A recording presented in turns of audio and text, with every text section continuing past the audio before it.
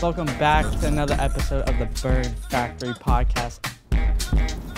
What is up, guys? Welcome back to another episode of the Burn Factory Podcast. I'm your host, Priest, joined by my co-host, my brother, the one and only Phoenix. Say what's up to the camera. What's up, y'all? This is called the Burn Factory for a reason. I was literally caught on fire.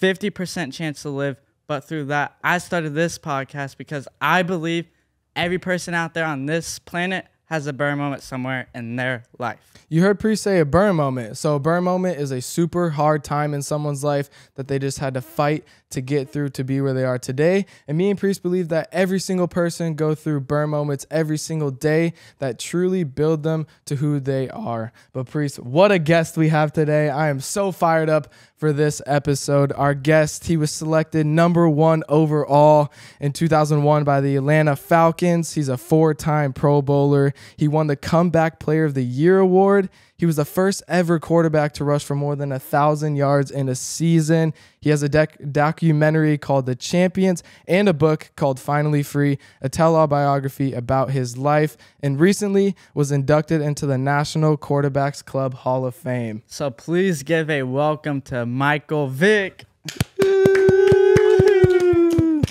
Let me say this. First of all, y'all got some cool names. Priest and Phoenix. Priest and Phoenix. I have the better name. Better name? Yeah. I would say it's about even, but cool names. Yeah. And in your intro, it should have been a 5-time Pro Bowler. I had a burn moment. We'll talk about it. Okay. 5 times, but it was 4-time, but it should have been 5. Should have been 5. Okay, but I got a little story to kick things off. So, you know, growing up, my dad grew up in D.C., so he's a big Redskins fan, a diehard Redskins fan, which means I'm a Redskins fan too. Right. And so he had season tickets, and at the time we lived in Colorado, so every year we would sit down, look at the schedule, and be like, okay, like, what game do you guys want to go to? And so this was 2010. I was about 7 years old, and he was like, they're playing the Eagles. They're hosting the Eagles Monday night football game. Like, do you guys want to go? And I was like, yeah, of course. I want to go see Michael Vick play. I want to go see the Redskins play. Like, let's go. So we take a flight all the way from Colorado to D.C., and it's November, so the weather isn't great. It's raining. It's freaking cold and everything. And, you know, I'm excited. I got my Sean Taylor jersey on, just, like, ready to go. In the very first play of the game, you throw an 82-yard touchdown to Deshaun Jackson. Yeah. Really? You had to do me like that? Yeah, it was built up. First of all, shout out to Sean Taylor. All right, Sean was an amazing player. Got a crazy story about him, but I won't get into it. But yeah, that night was like, you know, first off, my grandmother was a Redskins fan, a Commanders fan. And, you know, my dream derived of playing in the NFL, you know, watching football through her. And so I told her if I ever made it, I'd never lose to Washington. And so that was part of the motivation in that throw. Hankins went out deep, and then Deshaun and Landry got into it before the game. So it was a little tension. There was a lot of tension. And so, you know, as a competitor, when you see one of your boys getting into it with somebody else, you want to get back. Now, you can't get back physically. So I was able to do it through the air. Especially mentally, because we were just sitting here in the rain, and you're just like, are you kidding me? Yeah. And then not only, you scored literally 5 more touchdowns, and it was 45-14 at halftime. No, that probably was my best game I ever had in my career as far as, you know, just being dialed in and comfort level.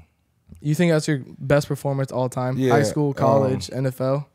You know, in the NFL, you get game plans, and throughout the week, you try to gain an understanding of what has to happen on each individual play versus numerous defenses. And some nights you just, you know, everything just happens. Like, you see it, you react to it, you make a good decision, you go on to the next play. And that was one of those nights where I felt like, you know, I was the best player in the league. And I had plenty of nights like that. And you should, you know, as a player who's striving to be the best. And so it was just one of those nights where I felt really good, man. I didn't even feel that it was cold. I didn't even feel that it was raining. What'd you do? Change up your pregame routine or something? Nah. What did I do? I took a long nap before the game, a long nap, unusual.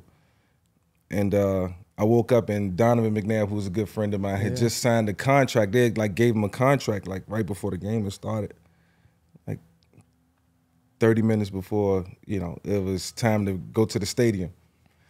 And I was like, man, I kind of looked at it as motivation, not disrespect, but I kind of used it to my advantage to go out and just be even more motivated to show the Eagles that I was worthy of getting a new contract at some point. So it's a lot of things happened, but the unusual nap probably was the reason I was super focused. Oh, a nap? I feel like if I took a long nap before a game, you kind of feel a little sluggish. You Yeah, feel like I did. You can't get going. Yeah, a couple years later, I was a little older. I took a nap against. We was about to play Kansas City, and I took a nap before that game, and I came out sluggish. So I was. I was 32 versus 34, and it made a big difference. Speaking of pregame, what do you do right when you wake up on a morning of an NFL game? Pray. Yes. Get up and Amen. pray. And get up and pray for your health and safety, because you about to enter into a gauntlet where everybody's swinging at you, especially the quarterback. You got people falling around your legs, your ankles. A lot of high impact. Very physical, even though we're not as physical as other positions. When the defensive guy wakes up, all he's thinking about is sacking the quarterback, hurting him, getting him out the game. They taught that to get the starting quarterback out the game, bringing the backup. It'll be a lot easier to win the game if the backup's in. So a lot of anxiety. So I pray for clarity, mental clarity. Amen. So you said you had anxiety before the game. Was that every single game you kind of had? Yeah, I mean, it was good anxiety. Being afraid to fail, I think, was always like my motivation. Especially if you got your wife, you got your family, you got your kids, you got your mom, you got people who you sit around just in normal conversations and tell, like, I'm the best. So you got to prove it to them. You got a fan base that is dependent on you and your performance, and you dictate everything that this organization is going to be able to embody as far as success. So it's just, it all lies in the hands of the quarterback, and so I took that responsibility really serious and personal, but had fun doing it. So I feel like being afraid to fail made me better. Going back to praying, I feel like every single time before I pray, so during golf tournaments, I'll be up on the first tee saying a little prayer, and before that, I'm gonna start doing that, but go ahead. Anyways, before I tee off, I'm like a little antsy and nervous, and right when I pray, it's just gone, and it's just peaceful tunnel vision. And I'm gonna tell you the one time I think I prayed before I teed off on a golf shot. We was playing in the golf tournament. I was playing in the golf tournament. Michael Strahan invited me to 6-7 months ago, and this is the first time I teed off, and actually the second or third. But this time it was a crowd. It was a big crowd watching. It's almost like a PGA Tour tournament, and Fred Couples was the captain of our team. And the only reason I said a prayer is because after all these years of putting in that hard work and time in golf, all I wanted to do was hit a good shot in front of Fred Couples.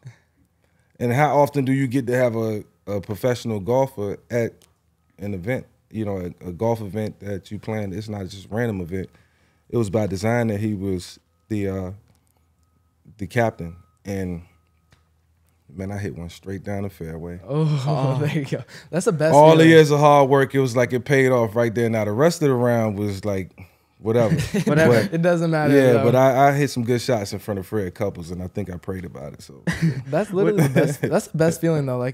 For us in the tournament, you're kind of anxious, but then you just stripe it, and you're just like, thank God. Yeah, we're good. We're good. I almost feel like I'm more focused on the first shot than I am on the next shot. Yeah, I'm the type. I get better as the round go on. So always going into that back nine is when I clean it up. I shoot 42 on the front, and I shoot 37 on the back. Wow, there you go. Or I shoot 46 on the front and 40 on the back. We might have a little competition today. Uh-oh. You might be coming after us for that. Strike it good. We might try to get that belt right there, but I don't know if that'll happen. Hey, I mean, it's y'all like competition? Of course. All right, cool. Yeah, that's what it's all about. Also, we might have to do another belt for pool. Yeah, we were talking Bring about it that on, man. Bring Bring it on. 2K. Let's We run talked it. about We do that it. earlier. We'll run everything. 2K Video Madden. games, pool. Maybe we can see if we can throw it as far Yeah, as just you. give me your gamer tag. Give me Gamer a bet, Zilla yeah. got him, boy. This dude's name is Zillick Godden Boy. I'll find him. I'll search it. Yeah, you'll find it. I'll search it and find him.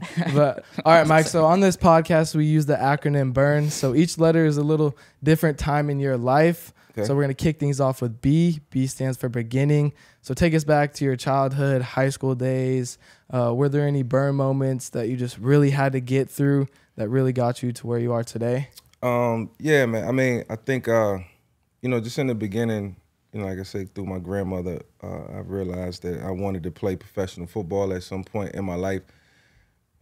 Really, when I was 7 to 8 years old, it wasn't no Google. You couldn't. I mean, I was a kid, but I found out that you made money playing football, and I was like, okay, this is my path. And so, I do all these great things, in Little League, get to high school, and having a great high school career, freshman year, sophomore year, and then my junior year, my grades dropped significantly. I'm being recruited by all the schools across the country, and then I just had a mental lapse in grades, and other things became important, and then so I almost didn't make it, and that was like my burn moment. Like my high school coach stopped talking to me for a year. It was like 8 months. He was just like, look, if you're not gonna be like everybody else, you're not gonna be a statistic. You got a lot of opportunity in your life to make some of your life, and I got to turn my back on you. And it was all my fault, and I knew it was because I just got caught up in everything else outside of being a better student. And so I had to buckle down for a year, man, get my grades up and get everything right. And so that, when I think about times in my life where I put everything at stake in jeopardy, all I ever wanted was a scholarship, full ride, and that was my moment, and I almost blew it right then and there. But thank God I had him in my life who, really put his foot down and made me, focus. It shows you that he was really looking out for you, because if he didn't see nothing in you, he probably wouldn't turn his back on you. Yeah, And I look back on it like, man, he really cared. He really cared. Me and my wife talk about it all the time, like the routine and the regimen he had us on. Kept us out of trouble, kept us in a position where we could, have a job, make a little money, stay focused, and really understand what priorities and responsibilities was really all about. So it was cool. Do you still keep up with him today? Obviously? Yeah, he called me this morning. He called me and hung up. I don't know why he hung up as soon as he called me, but I think that's a sign when you want somebody to call you back, but you don't want to bother him. Mm-hmm. But yeah, he's never bothering me. That's so cool. what age did you meet him at? I met him at the age of 14. So if you're familiar with Aaron Brooks, played quarterback with the Saints. Yeah, my second cousin. He coached Aaron first, and then I came out to Aaron, and so we met when I was 14. Aaron invited me up to junior varsity practice. I was gonna play one more year of Little League. I was gonna try to squeeze it out, and it just was time to move on. And I met him, and in 2 days he made me the starting quarterback. He seen the arm talent, and hopefully it was my character showed amongst the rest of the young men I was around, and he made me the starter at junior varsity at 14 years old. Wow, that's crazy. And then I played varsity at the end of the year, and that was really scary, but it was good experience. Put with the big Great boys. Great experience. Well, I was about to say, so after your sophomore year, I believe you had to switch schools, correct? And he followed you there, Correct. right? Yeah, I follow him. Or he followed? Okay, you followed him. I follow there. him. We were supposed to go to a brand new school that was opening up. They opened up 2 amazing schools, and we thought we was going in the final hour. They switched the school, and he had to go to another school, and it was a rival school where we was playing against guys that we knew and was good friends of ours, just in a different location, different part of the city, and they merged us all together, and it was the weirdest thing, because the quarterback from that school was one of my best friends or good friends, and they had to move him to tight end. It was only right. But my coach coming over, it was like, it felt biased. It felt real biased. Like we just came and just like, but they was like 2-8 the year before, and we we ended up like 6-4. So we made them better, significantly better. How hard was it to transfer though before your senior year? It was different. You know, it's one of those things in high school you just never know it's gonna happen. Like you would never think that you would have to transfer out of your high school that you at now and go to a different school like abruptly. You know, it's a cool experience, but at the same time, I would have rather went to the new school. I think it was something personal against my high school coach. I think, you know, when I think about it, but you know, it's hindsight, and we made the most of it. But it was really weird. What do you mean it was really weird? It was just because we knew all the guys that was over there. Like we played against them 2 years in a row, and so the first school I went to was Ferguson, and it was Warwick, and it was like a rival. It's almost like Dallas versus New York, the Giants, or Dallas versus Philly, and then you just get the whole Dallas team just go and merge with Philly, like, you know. So it was weird. Right when you transferred, did your friends did they ever get like mad at you and like have beef with you since you transferred, like in that very moment? Nah, they was cool. You know, everybody really kind of had attitude about it, was upset about it, but they understood the situation. Like our school closed down just out of, you know, it's just like out of nowhere. And we knew it was coming, but we all, like I said, we thought we was going to the new school that they had just built. They had just built this amazing high school. And like I said, in the 23rd hour, man, they switched the whole game plan on us, and we end up having to go to merge with a school where, I mean, you know, things like that happen, and then there's just potential for a lot of bad things to happen. You know, you got, you know, it's envy. You know, guys want your position. You know, it was just a lot, and so I took it with a grain of salt. I just, you know, my high school coach came, and you know, obviously all the kids that he knew was better than the kids that was there. He put us in the position to make the school better, which was the most important thing. Did you feel like you had to prove yourself though, as soon as you got there? Yeah, every year I felt like I had to prove myself. Every year, it was a guy named Ronald Curry, who was a crosstown rival, and he got all the accolades. He was like the best quarterback I ever seen in high school. Like, I mean, regardless of who you seen out there, Ronald Curry was the best high school quarterback ever. And so I was always motivated to do just as well as him, and you know, try to get a small, you know, snippet of you know, newspaper clipping next to his. His would be like this big, and mine would be like that. And so I played the underdog role for a long time, and I just felt like when I went to college, I get the same players type, but good players around me. I have equal opportunity as everybody else had. We wasn't the best. I didn't have the best players around me. I wasn't the best, you know, either. When I look at myself and Ronald, he was a lot more talented than me. He was bigger. He was a little stronger. And once I got to college and I got a heavy diet at the weight room, and you know, I was able to gain 20 pounds and be around some players that was just as good as me, my true skill set was able to show. Speaking of college, what year in high school did you commit to Virginia Tech? I committed my senior year. I got the offer. I had offers from Syracuse, Georgia Tech, Clemson, East Carolina, and Virginia Tech was like my top 5. And so I visited East Carolina, visited Syracuse. It was 15 inches of snow on the ground. It was cold. Donovan McNabb was my host. It was really cool. Great experience. I just got sick, caught the flu, and I knew Syracuse was instantly out. It was instantly out. He's like, I got sick. No, yeah. yeah. Like, yeah, no, this, you know, Donovan, I called him like 2 days later, like, bro, I'm down. And so they knew that was out, but it did come down to Syracuse, Virginia Tech, and so I made the commitment my senior year. What was that like in that very moment whenever you signed that? I knew I was one step closer to my dream. Most importantly, I'm like, all right, mission accomplished. Pop Warner was cool. High school complete. This is one more year off to college. And so, you know, now just a new level of anxiety started to creep in again. It's like as soon as I, you know, passed one test, it was like another one being put in front of me. But, you know, that was part of the process. So you get to college and then they redshirt you.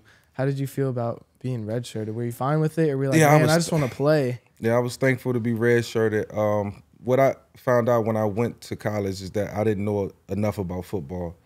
It was a different level of understanding. You have to learn defenses before you can even learn your offense and know what to do. And so when I first got there, my football knowledge was just like on zero.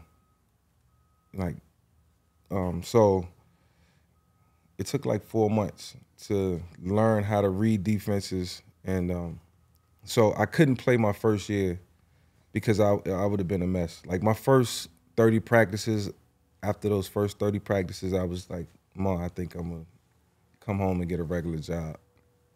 Really? Yeah, football is way too hard. What was that burn moment that made you want to stick with football? That moment didn't come until later in the year. Like I said, it took like 2 or 3 months to learn how to read defenses, maybe like 4. And so this was a good burn moment, though. I'm coming to the meetings every day. My coach, he encouraging me to continue to come to the meetings, keep coming. I think I told my wife this story plenty of times. And he like, keep coming to the meetings. And so, like, man, wasting time.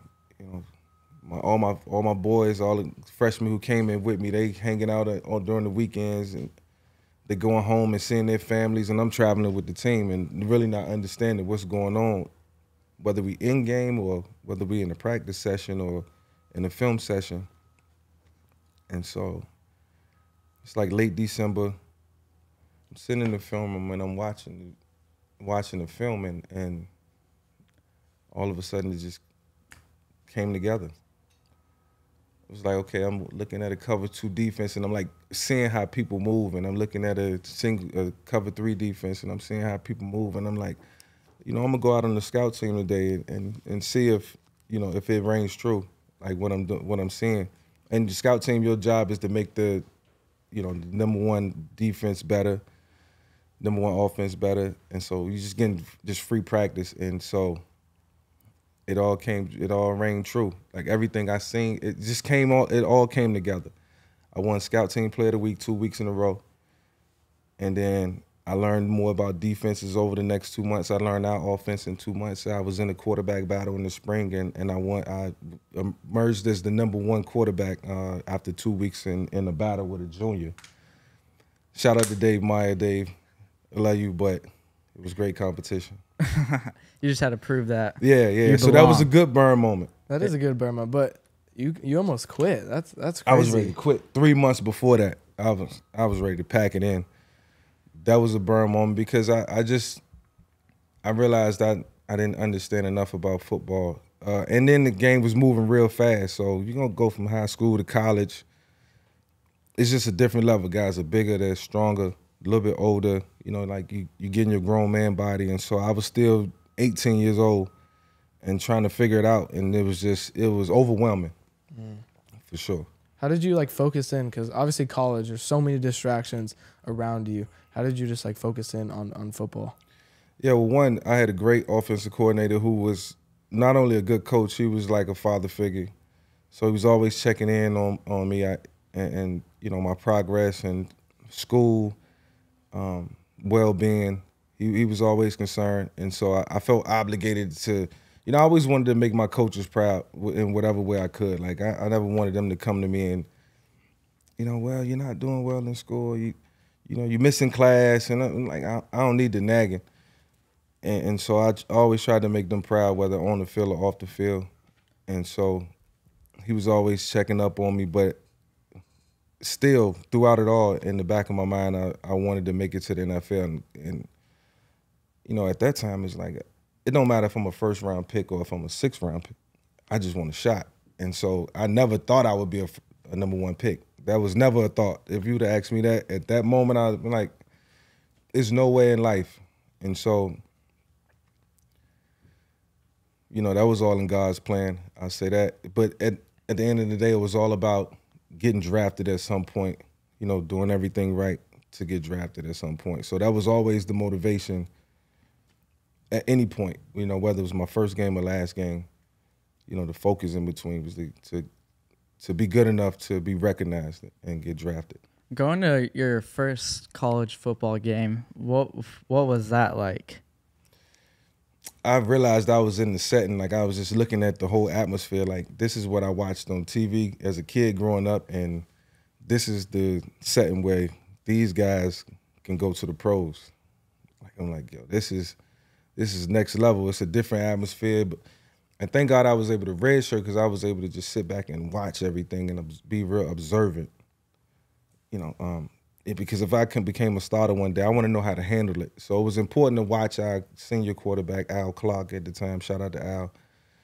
It was important to be able to watch him, how he handled things, how he handled timeout situations, how he handled third down situations, how he handled 1st and 10, how he handled 3rd and long, and decision making. So I tried to, learn vicariously the best I could. So that red shirt definitely. Oh man. Help. Well, my high school coach, he demanded that I didn't play. Really? Yeah, he demanded that I didn't play from I wouldn't say, he asked Coach Beamer, to not play, don't play Mike his first year. He knew I needed to learn the game. See, that was him covering up for me behind closed doors. And Coach Beamer respected it because it was times they could have just put me in the game. Like, you're super talented, you can run. Might not have understood where to throw it, but I'd have been able to run. But you still no good if you can't do it, compartmentalize and do it all together. For sure. Even I was actually watching that game, your very first college game. In the first play, you threw a pass and you said it was the worst pass you could ever throw. Yeah. And the next play, you took it to the house. Yeah, And you're like, yeah. yep, I belong here. You seen that? Yep, of course. Yeah, that was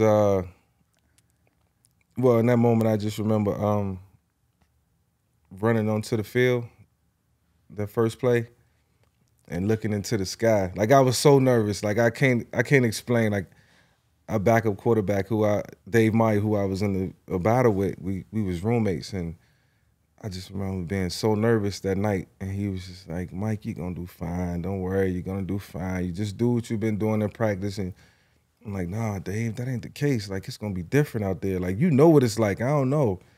And I remember just running on the field and looking in the sky and saying, to myself, God, if this is it, if this is what you want, like, no, I was saying to myself, this is what I always wanted. So first play, coach give me a pass play. Why wouldn't he let me hand it off on play one? Give me a pass play. Yeah, I made a good read. I just threw the ball in the dirt. A little nervous, threw it in the dirt. I was like, all right. Got that one out the way. The next play, he calmed me down. He called a quarterback draw, and the rest was history. like house call on the second play of my career. It was like, I was like, damn, did they just let me do that? Like, is this game rigged or something? Were you just flowing the rest of the game though? Like, yeah, it was clicking after that? Yeah, it was almost like, this is a tip I give to just a lot of kids and a lot of people just watching. You got to practice.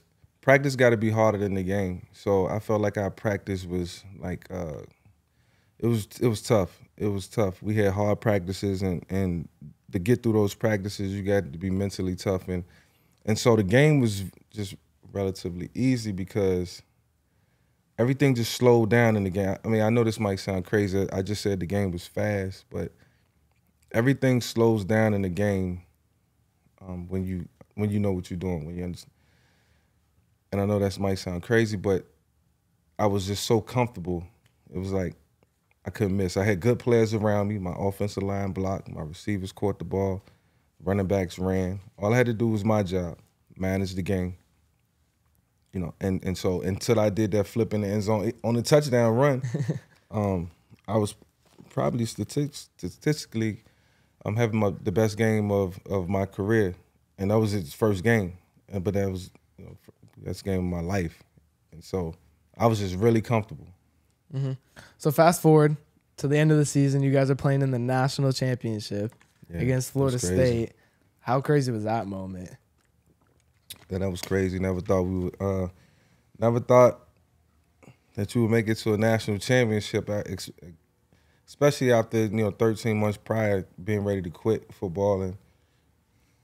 then learning it, then going through a quarterback battle, going through spring training, still building my football intellect, and then starting from the first game, being nervous, throwing the ball in the dirt, to winning 13 games in a row. Getting hurt, coming back from injury, playing the whole season, basically on a bad ankle, but just being able to persevere through that, wanting the hunger, wanting still in the back of my mind, like if I continue to do this right and get better and better, I'm gonna have a shot at playing in the NFL. So it was just all these factors and variables, and then all of a sudden it's a national championship. So when we get to that game, it's like I felt like I did enough, not to play on the next level, but to showcase that we was one of the best teams in the country, and I was probably one of the best players in college football. Never thought it would be that way. The grind and got me to that point. You just kind of kept your head down and kept going. Yeah, it was like, if we beat Rutgers, we can enjoy it for the night, but that's not good enough. We got Miami next week. Got to get ready for Miami. Beat Miami. We got West Virginia. So it was really no time to. It was really no time to celebrate. You know, you couldn't celebrate. You could celebrate with your family or celebrate for a couple hours, but if you go out and lose the next week, then it changes the dynamic of everything. And so we always wanted to just stay, ascending. Going back to the championship game, were you more nervous for that game than you were for your first college game? Yeah, I was more nervous for that national championship game than anything I probably ever did in my life. And I went to the Heisman Trophy ceremony the week before, had to speak in front of, millions of people, conquered that. And then that game, it was just the magnitude of it. It was just exciting. And I remember the first drive. I couldn't. It was so loud I couldn't bark out the cadence loud enough. I had a headache.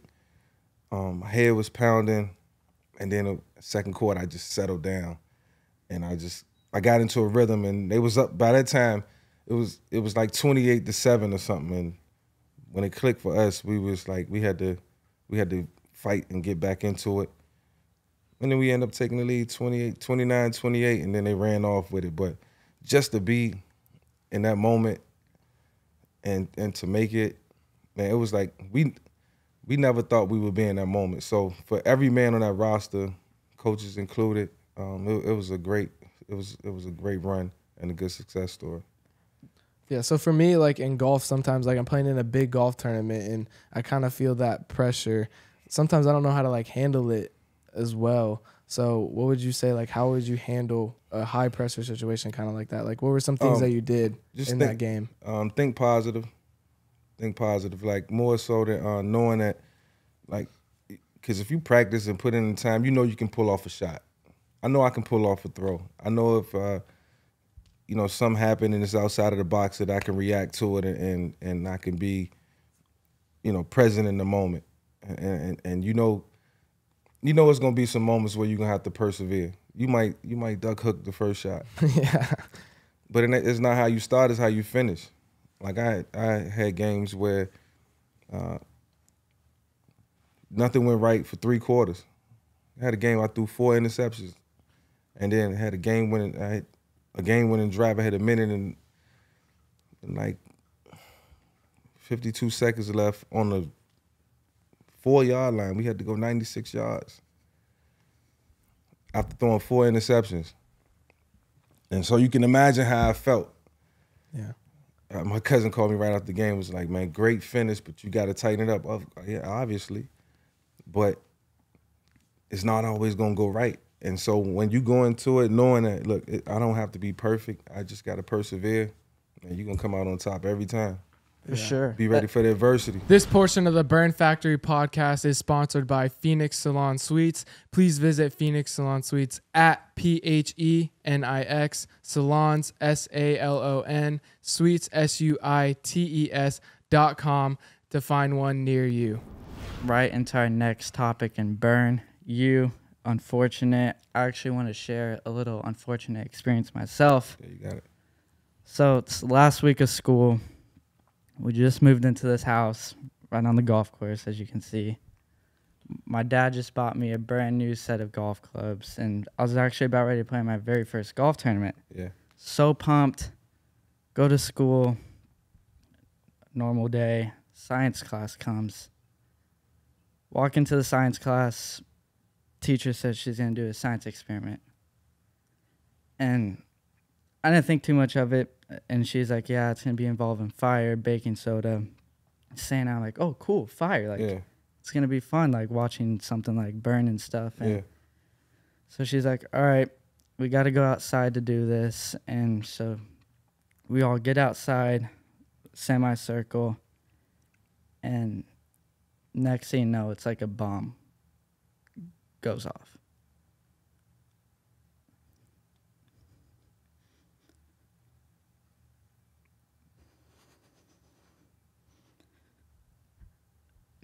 And in that moment,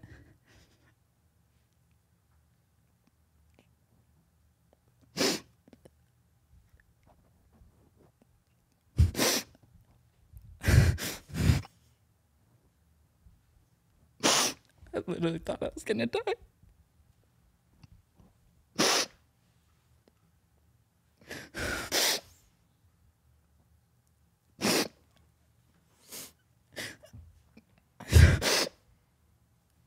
I remember all the kids saying, he's on fire, he's on fire.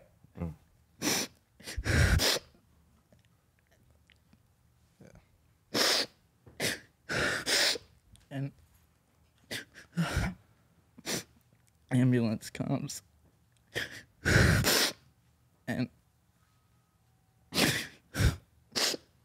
Yeah. I feel like just ambulance comes. They put me in the ambulance, and the swelling was getting so bad. They're about ready to fly me to the hospital because they were worried I was going to make it. And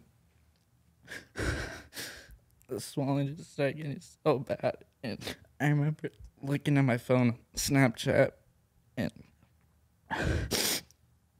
my face was completely disfigured. And it's completely disfigured. And I thought I was going to look like that for the rest of my life.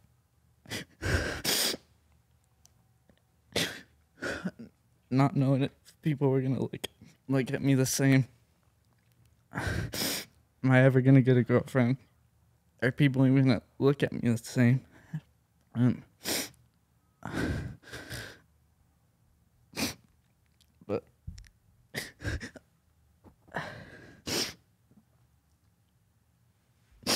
But in that tough time, I really found out how strong I was.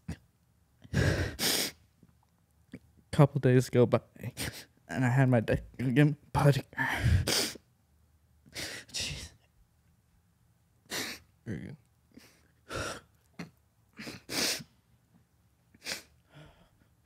I had my dad go get my putter, and I put a couple balls into this little glass jar. And slowly but surely, it just started putting a smile on my face. In that moment, I knew I was going to fight. And I won.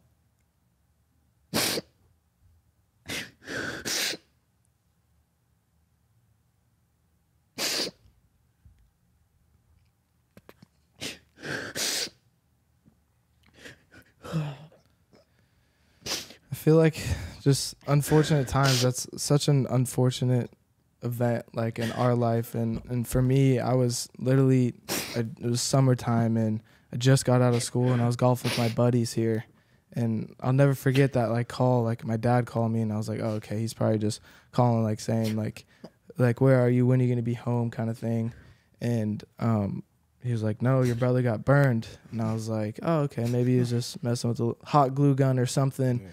But he was like, no, they might fight for life him. And I was like, wow.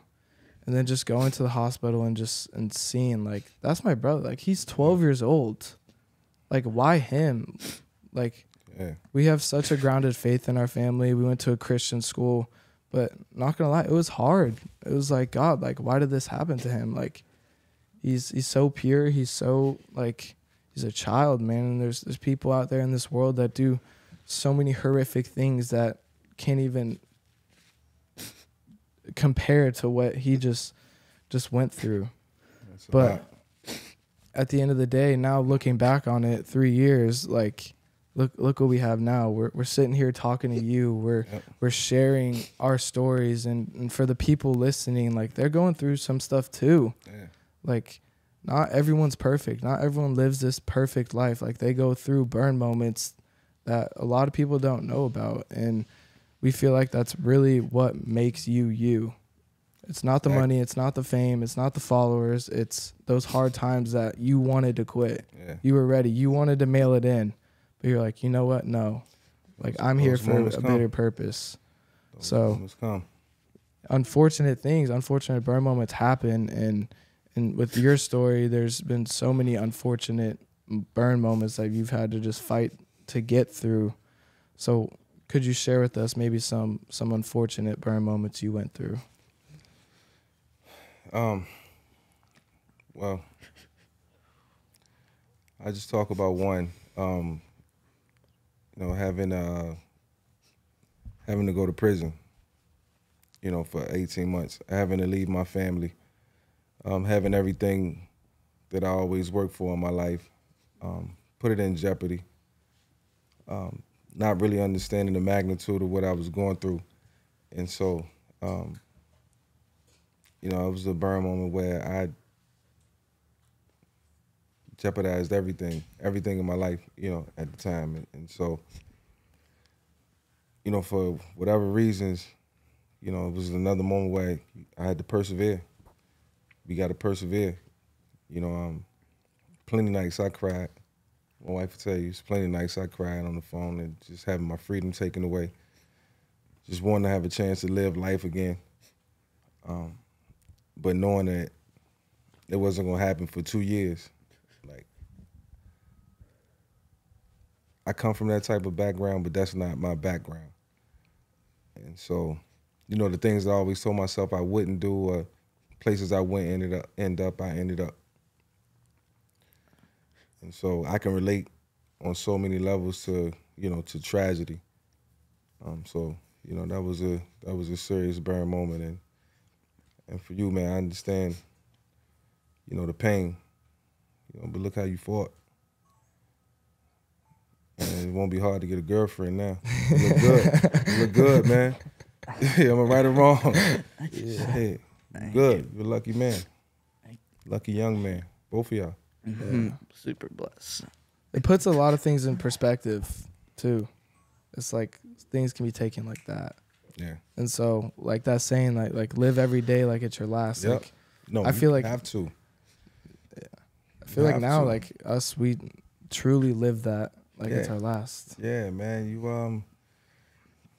You mentioned golf, and golf, you know, being, you know, one of the reasons why, you know,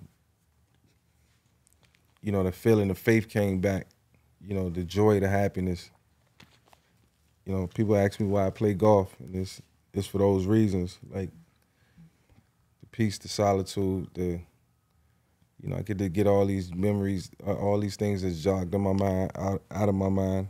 You know, it's like I said, it's peaceful, and it's challenging. So you get all these emotional aspects of life on the golf course, and people don't know. Even if you make a putt, you miss a putt, that's an emotional swing.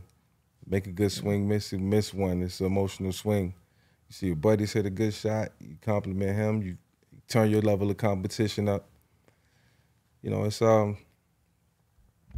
amazing what sports can do for you. You know, it's amazing what settings like this can do for you. You know, getting it out and talking about it, man, it's always going to be therapeutic for you. Being able to talk about, you know, my burn moments is really therapeutic for me because I don't get to ask the questions all the time. I just got to live with it. And so, you know, I live with a lot of hurt. You know, I live with a lot of regret. You know, so You know, we all got something. And you never know what else is going to be. You just got to be ready for it. For sure. Like how you said, you got to treat every day like it's your last. And Yeah. even going back to when that unfortunate thing happened, what was that thing that brought joy to you in that? My family. Yeah, my family. I only had like 2 minutes a day to talk to my wife and try to figure out what was going on in life or what was going on in the outside world, whether it was business related, whether it was related to my case, whether it was about my kids. I had 3 minutes a day to talk to the person I love the most. My mom, some days I couldn't talk to her. I didn't have enough minutes on the phone where I could talk to her, you know. So, you know, I'm like, really like, to me, living in hell. You know what I'm saying? I mean, it could always be worse. I still, you know, I felt like as long as I woke up every day and I could breathe fresh air, I got a chance. I'm one step closer. But, man, I just told myself I'd never take my freedom for granted. Waking up every day, like I say, is a blessing. I don't think people really put true value in what it takes to have your freedom and have opportunity every day. So, you know, hopefully that's something that people gravitate to when they watch this segment. For sure. You said your last day in prison was the start of your new life. Absolutely. So would you consider that last day like a burn moment? Like, you know what, I'm never going back to this. Like, it's only up from here. Yeah, you know, I wanted to burn all those memories, but I wanted them to stick. Like, I wanted them to, I wanted to feel those 548 days for the rest of my life to some capacity. Like, I know somewhere, you know, in my spiritual being, it's like I always think about those moments and those days, how hard it was, and just try to put some perspective on my life when I wake up every day, when I can wake up and be with my family, and I can wake up and I got opportunities to do different things and explore different things, and even play golf or teach my son to play golf, or have a chance to conversate with my son and my daughters about you know, things that they may be going through, good or bad. How was their day in school? You know, enlightenment. It really means a lot. So, if I can live every day and have that and see them happy, I'm happy. They happy. Mm-hmm. You know, we all happy. That first day, getting out of prison, what'd you do? Damn, what we do, man? I think I don't know. I think we went and got some fast food for sure. We went and got some fast food. I think I remember being in the hotel and just you know, just being in a certain place for so long, being programmed to the same routine every day. It's like you forget that it's a world out there that exists. I mean, I know it's ironic. I'm coming from a place where a lot of people majority of the people who watching this probably never been, you know. Mm-hmm. And so, I'm always appreciate the value of life, you know, waking up every day and having the chance to, like I say, have opportunity, having the chance to be around the people that I love, because I was around, you know, a bunch of people that I didn't know every day, and I never forget those. I never forget those times. So I remember, but I've totally forgot about what was out. You know, what McDonald's looked like, what, you know, a hotel room looked like what it was like to go sit in a restaurant. It became something that was just distant in my mind. For sure. How'd you deal with like all the haters out there, and just whenever you like walked into, I actually saw where you walked into a steak restaurant and everyone was actually cheering and happy you're there. Yeah. And then you look at like going to like whenever the Eagles did pick you up, you go to the facility and then you see protesters. Yeah. Protesting. It's like you got to have thick skin. I learned that playing quarterback. Like, you know, just from years of, you know, doing well, you get the praise, and then when it's not going so good, you get the boos, and those boos hurt a lot more than the gratification you get out of the cheering, for sure. So, you know, it hurts your ego, it hurts your pride, and then So me in the situation I was in, I just had to look at it like, okay, it's something that it's unjustifiable, and I'm in a situation where I can only make amends and try to make it right. I can only do better. Perception is everything. The world, 90% perception, 10% reality. So people gonna believe what they hear, and so it was my job to try to make 80% of those haters or non-believers believers. Like, okay, he made a mistake, we forgive him. Mm-hmm. So I couldn't take it personal. I said all that to say that I couldn't take it personal. Yeah, because if you did, then it was irrational thinking from there. The minute I get a chance to talk at the podium, and I just went and threw for 300 yards, and I could lash out, but that's not going, it's not going to do anything for anybody. It's not going to help my situation moving forward. It's not going to make people look at me any different. That's football. So I had to change as a person, and I had to let people see that. I think, well, from the start, you've always been out about it and speaking about it, and a lot of times it's hard. Like for him, it was hard to just speak about it now. Yeah. So how hard was it for you to, you know what, like I'm going to speak about it. I'm not just going to hide this away and pretend to forget about it. Yeah, I felt like my passion for animals, I really couldn't, it conflicted with my passion for animals. And so, now people, they looking at it like, damn, you did this, you went through this situation. And I'm like, man, only thing I could do is talk about it, become an advocate, embrace animal welfare, learn more about it, be more educational with it, and try to help the next generation or help kids understand how valuable it is. And so I come from a place where we don't, that don't take precedent, or we don't, add into value. We don't put value into, we don't talk about it. We don't learn it growing up. Mm-hmm. And so, I went through a situation where I had to learn a lot in terms of other things and other areas in life that I didn't pay a lot of attention to. And so, while I'm thinking I'm not doing anything wrong, people look at it a certain way. They look at it different. They view it different. And so I had to respect that part of it and try to be, as contrite as I could be, going through the process, even though I wanted to be upset, be angry, wanted to explain myself, but it's no explaining it, in the moment like that. It's about just doing what's right. What did you kind of learn about yourself during that time? You said you learned a lot about the other stuff, but what did you learn about you? Man, I learned that, I can get through anything. I learned that it's no test on the football field that I couldn't conquer. There's no test in life that I couldn't conquer after going to a place and going through what I went through. I won't explain, the day-to-day life, what it's like to be, incarcerated or be away, or, how you get transported or how you move around. It's irrelevant. I had to experience that, and it hurt. It hurt to go through it. But after going through it, I'm like, it don't make me more of a man than anybody else. It's just that, I dealt with somebody. I felt like I had God on my side, and when I came out of it, I had more faith moving forward in life than I had fear. I can 1000% definitely relate to that. Yeah. And right after my incident happened, it made me look at faith over fear. Mm-hmm. And even still to this day, I mean, through the traumatic experience, I still fear of things that could happen. Yeah.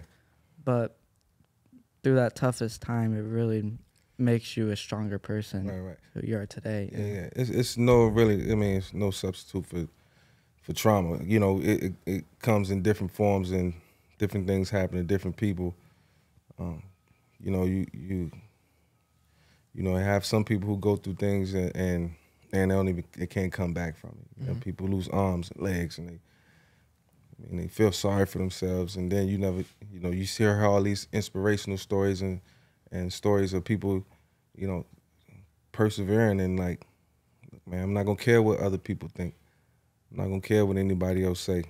You know, I'm always walking my head held high. And man, that when you can do that, and when you can be that person, you know, on a day-to-day basis, there's nothing nobody can tell you. You dictate your life. You dictate where you want to go, what you want to do, and how successful you want to be. Nobody else can dictate that for you. Exactly. Amen. I love it. Yeah, for sure. But we're gonna move on to our a little more light than you for unfortunate. Yeah, so life is an emotional roller coaster. That don't mean we can't be emotional right here. In this setting. Yeah, that's what this podcast is. It's life, and so art is ridiculous. So all those years in the NFL, college, high school, all those road trips. There had to be a ridiculous like burn moment that you went through, whether it be, you know, a fan asked you a question, you know, you maybe had a stalker, was there any ridiculous things that you had to go through that you could share with us? Any ridiculous things that I had to go through.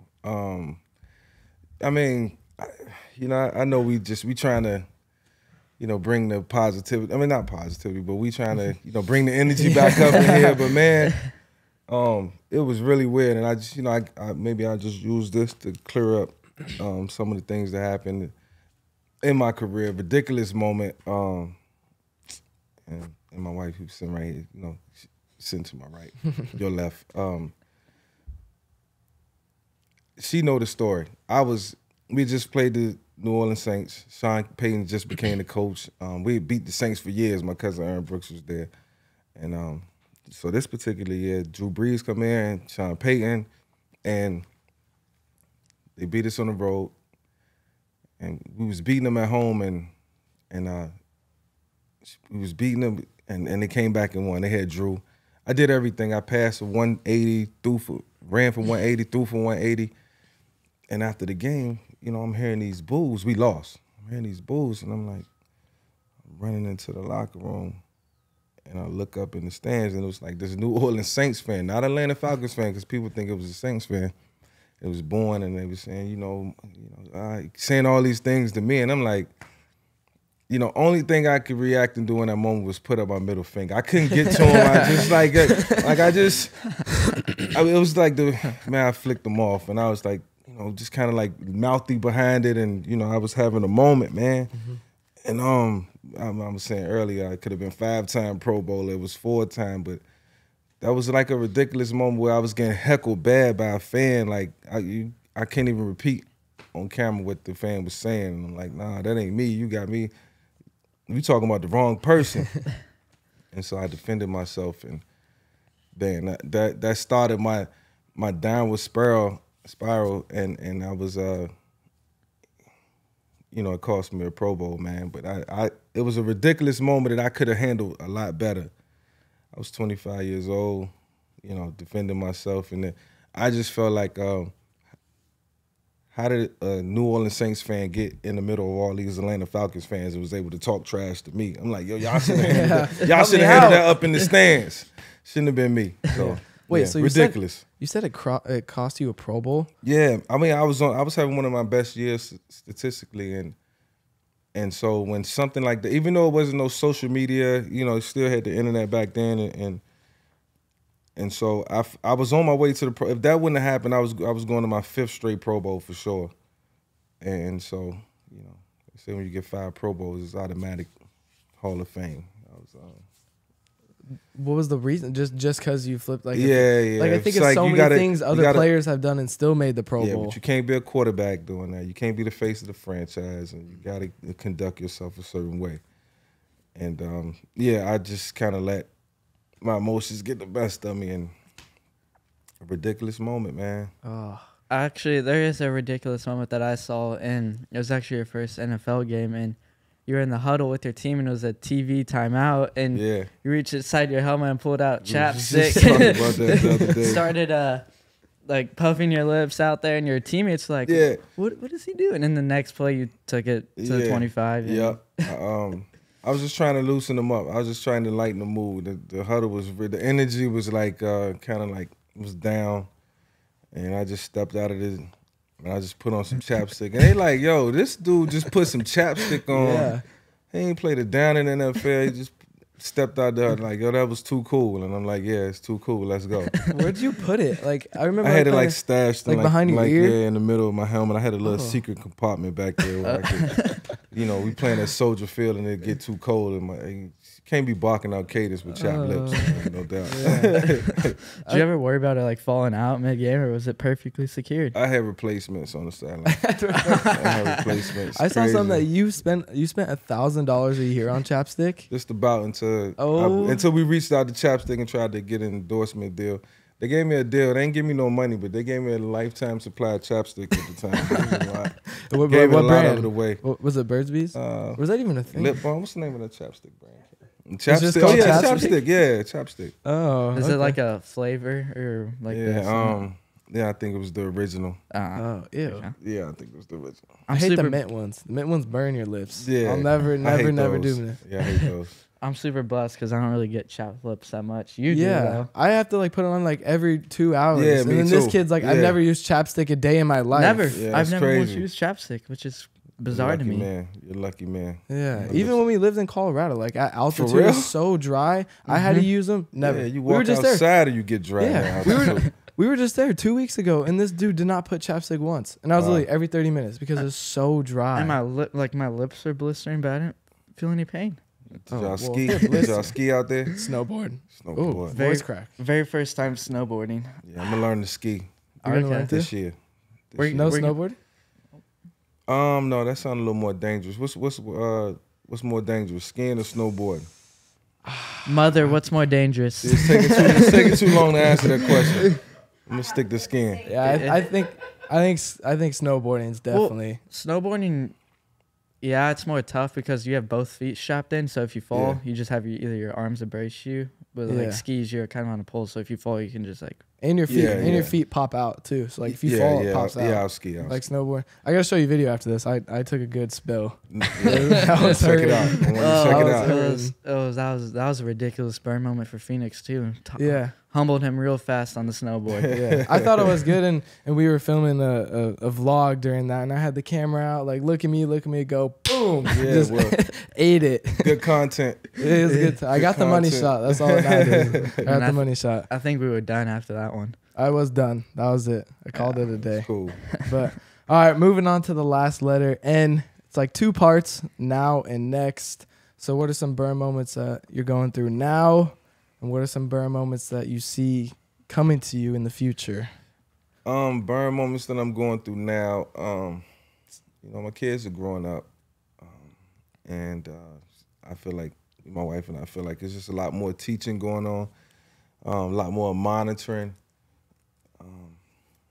Preparing for the future for them and their route to path to success. We got an older son that's 20 in New York Film Academy. He's aspiring to be an actor. And then we got, our oldest daughter who's 18, who's high school quarterback for a flag football team. Oh. And so trying to figure out what direction she's going to go in life. She's going to continue to play ball, go to college, what's next for her. So those are like, burn moments that we going through right now.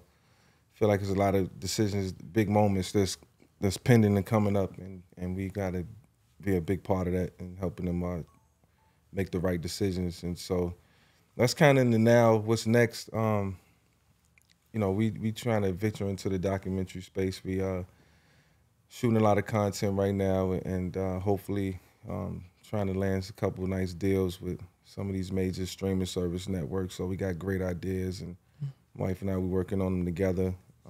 She just put a project together that's going to debut soon. The Evolution of the Black Quarterback is going to be an amazing story about the quarterback position and where we are now. And so really excited about that and continuing to be the best analyst I could be at Fox and enjoying that and having fun. We just had the Super Bowl, and Super Bowl was amazing. So we was able to broadcast that. So that's kind of like now and next for us, man. Cool. Speaking of the Super Bowl, your team, the Eagles, played. Did you go for them, or were you rooting for the Chiefs? They almost pulled it off, but I expect the Eagles to get back, and so you think? yeah, absolutely, they'll get back. The thing is, Kansas City is going to be good for a long time. Andy has a formula now, and he got the best quarterback in the league. So, when you got great head coach, great quarterback, you're going to win a lot of games. Oh, for sure. A healthy Patrick Mahomes, too. He was banged up. Man, he was banged up. He still played through it. Still played through it and won the Super Bowl. That tells you, look at that. Like, I just explained how hard it was to play in the NFL, and we got a guy who goes out there and win a Super Bowl on a hurt ankle. Yeah. It's crazy. It's crazy. Crazy game. Easy. You think that last play was a PI? No. Yes. No. Yes. The it was last a PI. play, Yeah, it was a PI. You thought it was PI? It was PI. He just got fooled. He just got tricked. He thought it was the same play that he had seen a couple plays before that. And so, in life, you're allowed to make a couple mistakes. You'll own up to it. I like the way he owned up to it, and you see what happened. He just got signed back to the Eagles. Yep. So they didn't look at it as a major mistake. He, just do better next time. Speaking of the documentary, when is that going to come out? It'll be out in 2024 for sure. 24? It'll be out in 2024. Cool. We'll have to check that out. Yeah, we'll definitely have to check it out. Let us know when it comes out. Yeah, it's going to be crazy. We should be one of the first premiere to watch it. No doubt. Yeah, and then y'all can talk about it on the platform. Yeah, we can do a little recap show. Oh, yeah. Yeah, that'll be cool. We do like little recap shows of like Super Bowl, boxing, UFC, whatever. We'll do a little recap on your documentary as well. Maximize the platform. Yes, sir. Maximize the platform. Sure. Well, all right, Michael. You just fun, man. Burn in your this life. Fun. Thank you. You are now the Burn on. Factory champion. I'm the champion. There you go. But let the audience know where they can find you, Instagram, wherever. You can find me on Sundays during the season from September to January on Fox Sports. Shout out to Fox Sports. On Instagram at Mike Vick. Twitter, I don't even know. I utilize my social media when needed, but continue to follow me. Follow my wife at what's your Instagram, baby? She's like, no. Yeah, she's like, no. She's like, wife always trying to play the background. Every time someone's like, "Hey, you want to plug your stuff?" I'm like, "Yep, it's Priest." Always gotta plug my stuff. Absolutely. But you heard Michael Vick. Go follow him. And as a gift for coming on the podcast, you will be getting the Black Label Edition Burn Factory hoodie and hat. Yeah, baby. Yes, sir. Only. Whoops. I'm fired. Only guests can get those. Get the black hoodie. Cool. So. Yes. Also the belt. So And the belt. And the belt. And the belt. You're going home with the belt. I ain't got to work for it. Nice. Appreciate it. Next time you're on Fox, you just got to put that up right in front of you. Oh, yeah. I won't forget, man. Remind me. I will. For sure. Well, that will do it. Michael Vick just spelled burn. Like always, please visit my foundation, the priestjamesfoundation.org. Again, the priestjamesfoundation.org to understand why this is called the Burn Factory. And we'll see you for the next episode. Peace.